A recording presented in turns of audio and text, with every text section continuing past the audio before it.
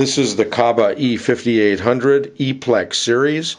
This is mechanically the same platform as the 5000.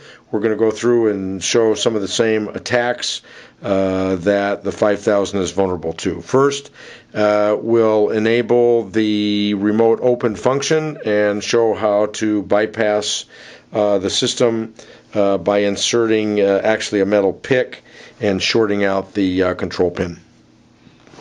Let's do it also then on this lock.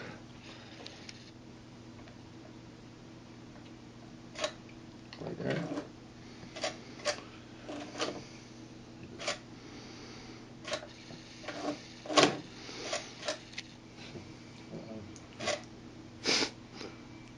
You can hear the click back and forth.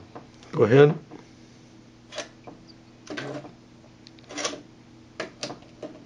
Same bypass as we demonstrated with the 5000, same platform.